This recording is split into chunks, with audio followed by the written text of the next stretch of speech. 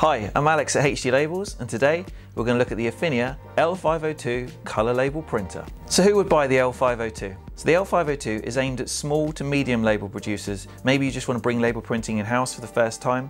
So whether it's full colour front labels or your ingredients, GHS labels, the L502 has you covered. With the pigment inks, you've got durability, so it's a very flexible printer. Industries such as chemical, food and drink, candle, the list is endless really. So if you need full colour printing or just durable ingredients, simple labels, either way, the 502 has you covered. All material types are supported, so we'll work with die cut labels, black registration mark, or continuous label material. So again, adds to the flexibility of the 502. In terms of resolution, you're looking at 2400 by 1200 DPI.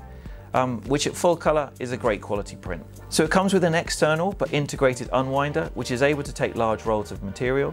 So you just really need to add a rewinder in the front and away you go.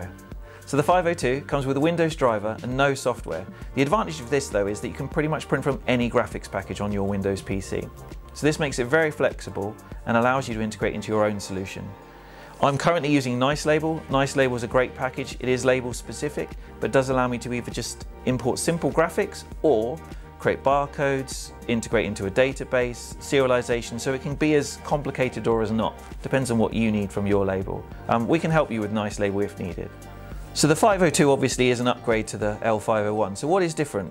Well, effectively the print engine is the same, it's everything around it. So the 501 had a sort of plastic vacuum formed case. The L502 has a metal case, upgraded motors and so on, so it's a much more industrial system.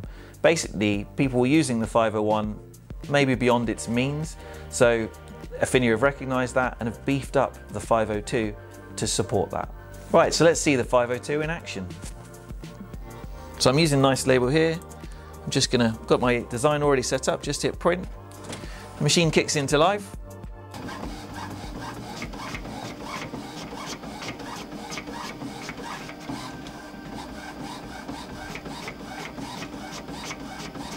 So the 502 has an inbuilt cutter, so a powered inbuilt cutter. It's just coming to the end of the roll now. It will move the labels forward to the cut position.